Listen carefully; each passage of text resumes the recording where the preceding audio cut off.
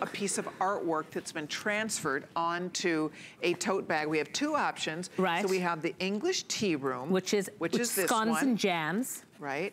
And then we have the French patisserie.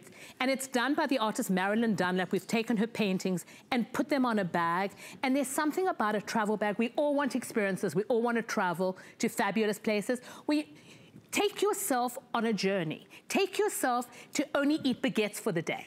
Or eat scones and jam for the day. I love and that. Make it that tea and crumpets for the day. Yes, but just make it so that you have your own excitement, your own journey, your own drama. And there's something about the psyche when you get a new handbag.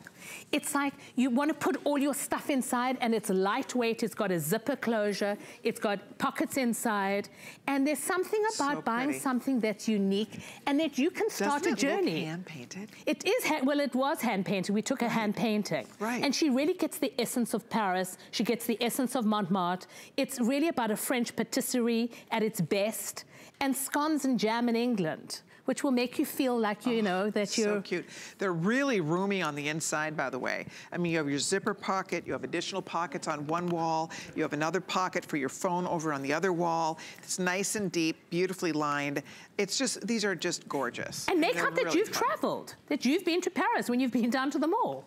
No, but you know what? It does, even if you aren't going to Paris this year, but maybe it takes you back to a time, maybe you had a chance to visit London or Paris, and it's a way to spark conversation and tell those stories. It is, it's like a story, and it's a journey. My mum used to call it an icebreaker. When you walk into the room, people were like, were you just in London? Were you in England? And I believe in taking your day, like I would have a day of London. I would start off my day with scones and jam.